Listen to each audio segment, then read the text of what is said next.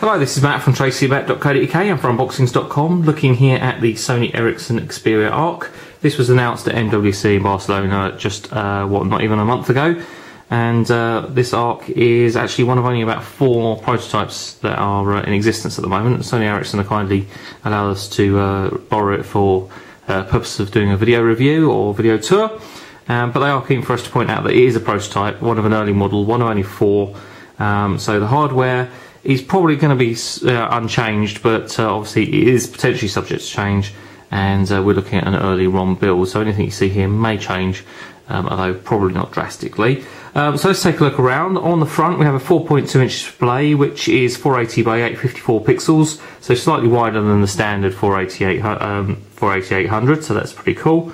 And underneath we have 3 buttons, so you have back, home and the menu button. And on top we have an ambient light sensor and that kind of stuff. There's a loudspeaker just on top too. Right on top of the handset we have a power button and a cover over a micro HDMI connector, because this does actually, well, obviously have full HDMI output, so you can output straight from the display onto an HDMI capable TV or projector. Which is very cool. It takes all of everything on display, not just video or photos, but everything that you see on display will go on the screen. And if you use it with certain Sony HD TVs, certainly the more recent ones, you can actually use the remote control from the TV to control the content on the actual handset, which is a pretty cool feature. On the left hand side we just have a 3.5mm headphone connector, which will probably undoubtedly come with a wired headset. But obviously we have to use our own headphones. That's pretty cool. On the bottom, eyelet there for connecting up a phone charm, lanyard, that kind of stuff. Little thumb or cutout there for removing the back cover, which we'll do in a second. And then a little hole there, which is the microphone. On the right hand side, you have a dedicated camera button, just there, bottom, and an up and down volume control rocker. Then at the top we have similar to micro USB. It will take a normal micro USB connector, so it will take a sync charge cable, but it is the sort of square version, which is designed to take, I believe, a slightly higher voltage or higher ampage, so it will charge more rapidly. So that's why it's slightly more square.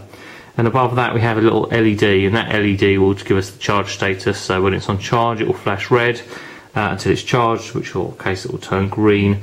It will come with a charger very similar to this. This is a pretty straightforward charger they've sent us, which is obviously a micro USB to USB style charger. Pretty straightforward, and clearly obviously I don't have a box for this prototype handset, but we'll undoubtedly have an unboxing video of the full and final thing when it becomes available. Now on the back we have a 8.1 megapixel autofocus camera with an LED flash. Of course we can record, has pretty much become the norm now. We can record HD video at 720p. And this one is actually the blue to silver fade. There is also another one which is silver to misty silver. This one I believe is called the midnight blue. The back cover does just pop off like so. It's fairly plastic back cover.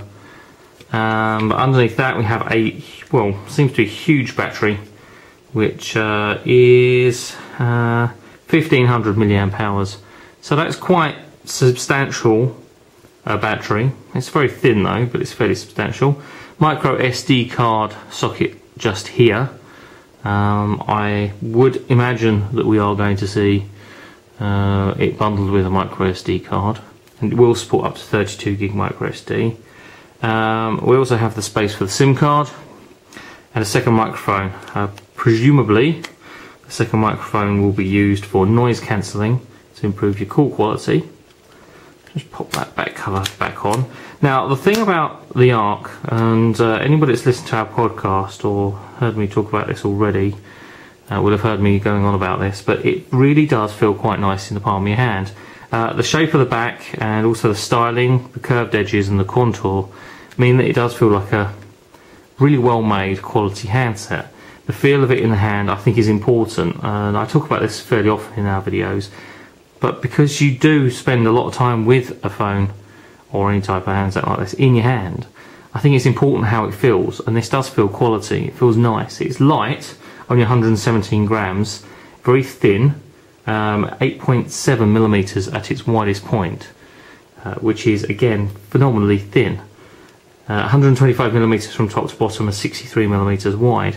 Still has the quality feel to it. It doesn't feel very plastic. I did comment on the back being plastic, but it just doesn't feel that way. It does feel quality. Anyway, so let's just power on and we'll have a look. It has a 1 GHz processor coupled with 512 meg of RAM, and as I say, up to 32 gig micro SD card support. 8.1 megapixel camera. It'll have Bluetooth 2, accelerometer, proximity sensor, ambient light sensor, built-in compass, GPRS, HSDPA, 3G, quad band and tri-band respectively, I believe. Also we'll have GPS and all those sorts of things. Everything that you pretty much come to expect from these handsets now. One thing that I must comment on, and I've already seen one of these handsets demoed just a couple of weeks ago, and that is how the quality of the display. Now, display doesn't come across it very well in a demo video, I appreciate, so you have to take my word for it, but it is a normal LCD display, obviously capacitive touchscreen, but it's a normal LCD technology, no AMOLED, no Super AMOLED or anything like that. But they've done something with the screen that makes it just really jump out at you. The colour and the quality is very good. There's one thing that I have also done is the front screen or front plastic portion that goes over the display, which is basically your touch screen, has no air gap between that and the LCD panel, which also adds to the quality, so you don't get as much reflection from the display, because you're only seeing it from one surface and effectively not two, so that's pretty cool. So we're going to go through here and just quickly set up. It's going to complain that I don't have a SIM card, so we're not going to worry too much about that. So we start up and we have something that's fairly familiar, like the timescape view, what we've seen on certainly earlier Sony Ericsson handsets, and we can swipe across for the various pages of widgets and so on. There's 5 that we have available at the moment, with timescape here at the bottom. It's not connected to a network just at the moment. Obviously you've got Google search, any music would be here on your tracks and playback, and the video app straight into a video application here. And again, despite having an iPhone 4, and I really like my iPhone 4, the video quality and playback on this handset is frankly staggering. When I watched this demoed, I just couldn't believe the quality of display, despite, as I say, only being LCD and not being massively high resolution. It's very, very good. So we've just got a quick demo video there. I think that's Toy Story that they've installed for us. But that will work straight from a widget on the desktop or on the home screen, and then have things for audio and photos and video. Then you have media messaging, button in the center, brings up the full list of applications, again on multiple pages. And some of the things that you can do here is you can move things around, so you can bring those to your home screen. Again, it's pretty straightforward, and I can take that back. And I can also change, I'm not sure how we do it. You can actually move the order of these around on the display. I've actually seen that demoed, so you can change that around, maybe not. I'm not 100% sure how that works. Oh, there we go. So we can change the own order, alphabetical, most used and recently installed, and that moves all those around. And there is a way to move all these around without putting them on the home screen. Now, I'm not 100% sure how that works, but nevertheless, we have to trust me that it is possible, because I've actually seen it work. But you can actually create folders like so. So let's create a folder, and then you'll have a folder on your desktop which will have more than one application in it as well. So it means that you can set things up and really customize it to quite a high degree. And as I say, what you really can't appreciate in a video like this is the quality of the display. The colours around this area here, specifically the reds and the greens, are pretty much amazing actually. I can't really say too much about it. It's really very good. So I'm going to go in here, go into the settings menu. Let me turn on the wireless networks. Turn the Wi-Fi on. Let's pick up a Wi-Fi network and connect to one. Before I do so, I've got plenty of real estate on the screen for the touchscreen display, so I can go ahead and use it. Obviously, I can turn it around the other way. Then I have a much larger QWERTY keyboard in landscape, which is brilliant for real functional typing. Okay, and there we are, connected to a wireless network, which is pretty good. So if we then go home, these things on here will actually begin to update. So we've got our Facebook and Twitter streams that we can go and add. So I can actually register for my Facebook account or my Twitter account or both, so that the timescape will actually update. So I'll be able to go back forwards through a history of stuff with the timescape. I'm not going to do that right now because it's only got a certain amount of time that we can have a look at the demo. But we can have a look in here. We'll have a look at Android Market, for example. I'm going to go ahead and sign into my account here. Okay, and then we go in and accept terms and conditions and go and sign in. Which takes just a moment or two. There we go. So we can actually set all this stuff up on here. We've obviously got games, and there's been some recent changes to the look and feel of the Android Market, which is pretty good. But once we sign into Android Market, we then have our email, Gmail, so that will actually sync up. It takes a few minutes to do, but that works alongside your account with Android Market. We also have Maps, again, Google Maps, what we've come to expect.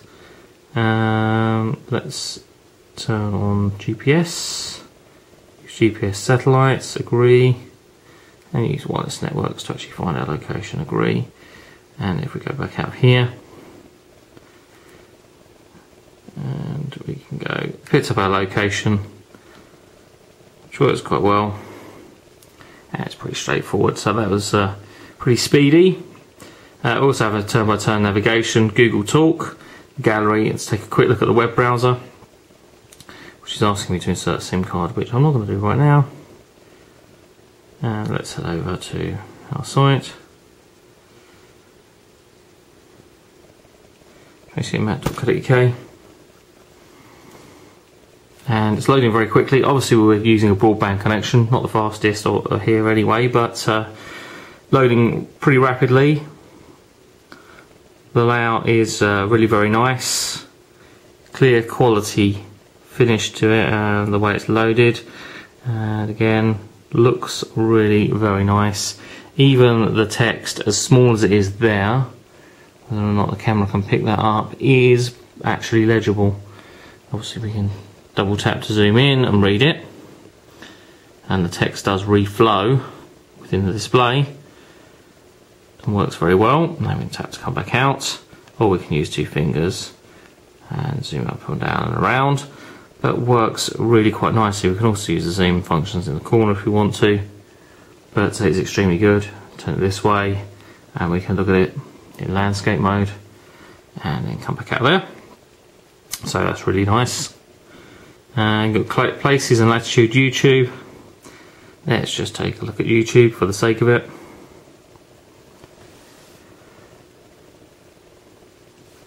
And we'll do a search for MihoD, which is our Google account name. And we've got a few things on here, nicely laid out. Again, some changes recently to the YouTube app on Android, which is really quite nice. So we've got some stuff in here, and we can view that. Oh, that works again really quite nicely. There we go, and we come back out of there. What else we've got installed? Let's take a look. We've got track ID, we've got an FM radio, which is really good. Using weather, downloads, sync, Facebook Liveware Manager, and a few other bits and pieces. Take a quick look at the camera. I don't have anything particularly exciting to take pictures of, but we'll take a picture of that cable just for the sake of it. There we go. And the shooting time is pretty quick. So I'm able to take a number of successive pictures pretty quickly, and then I can use tapping around the display to actually take pictures as well if I want to. I can change the settings from 6, 8 and so on, so I can put it to 8 megapixel mode or into 2 megapixel mode in 16:9. Auto scene, I can actually turn the flash on and off, and various other settings. It does also do face tracking, which it's trying to do there, and then video also can be recorded. So that's again very good. Camera work on these handsets is again quite good. They've spent a lot of time trying to get the camera just right. Got the Office suite on there as well. Let's see if Gmail still hasn't synchronized there, unfortunately. See if we can actually refresh that. No, Google Mail isn't refreshing. I think that's really more to do with Google. Oh, there we go. And things like welcome to Android. And we can view it that way around and this way around. All pretty straightforward stuff. One thing that I can't demonstrate to you just at the moment is the main email account settings. So we can go into the email account, and if I go into here and set up something, blah blah blah, and go into manual setup, I can set POP3, IMAP, Pet Exchange, Active Sync. One thing I will do when I've got a little bit more time to do a demo for you, I will actually show you what the email account works like, but just to give you a brief description, when you turn the handset into the landscape orientation, you'll see a list of messages on the left hand side and a preview of the message on the right hand side. Kind of similar to how Outlook works, and or dare I say that how it would work on the iPad, but you do have that view, which is something I believe is actually unique to Sony Ericsson. I'll come back and do another demo of that when I've got a bit more time to set up the email account, as at the moment I really don't have. I'm trying to keep this video down to under 20 minutes. That's the aim. What else do we have in here? If I go down the bottom, we can go to About Phone. We've got software update in here. It tells us what Android version. So it's 2.32, and all the other build information. There we go. That's it's all pretty standard and straightforward from that point of view. We can do something on the home screen, which is fairly important. That is pinch. So we can pinch the home screen, and it will show everything that we've got running on desktop, all of our widgets all in one place. So if I come back out of Exit Overview, it's called Overview. But if I come out of here and I add, I don't know, something else here, a widget. What else can we add? Let's add the Facebook widget, which I'm obviously not logged into. But now if I actually pinch that, it becomes one of the things that will shrink down the side. So I've got loads and loads of widgets running. Maybe I've got the video. Let's come back out of here a second and go into here and pick the video, and we'll resume playing. And we pinch that. Oops, not let me do that. There we go. I can actually go straight to that, and it will resume playing from there. Resume playing my video. So I can actually, if I've got lots and lots of widgets on there, we can pinch it. It actually works with just 2 fingers, not as many as I'm using, but equally works with many. But I can zoom in and out, and it's useful if you've got lots and lots of applications running on there. As I say, that's called Overview, and that I think is very useful, especially when you're going to have, once you load up your display or your home screen with dozens of applications. In terms of other applications or other widgets, we've got a thing that will tell us data traffic. That's pretty cool. You can turn on and off the data traffic, so that's useful. Again, if you're roaming, that's going to be very useful. Home screen tips, well, that's straightforward. Market, media shortcuts, music player, news and weather, pictures and photos. Great Places timescape widget, which we've already got track ID, and even YouTube right on the desktop there too. That's kind of neat. And what else have we got? We've got other wallpapers and shortcuts. So you've got wallpapers, live wallpapers as well. So we can have live wallpapers if we see fit. So that would be quite cool as well. So let's have the Galaxy just for fun. There we go. Maybe not. So there we go. That's kind of a quick sort of overview and demo of the hardware, and a little bit of a look at the user interface on the Sony Ericsson XPERIA Arc. As I say, please do bear in mind this is a prototype. I will have a full review for you as soon as we can get our hands on the final hardware. We won't review a prototype device, it's probably not fair. So we will have a full review for you once it becomes final, and also we'll do a proper unboxing video once we have full and final retail hardware. And that review will be up just as soon as we can get our hands on it, basically.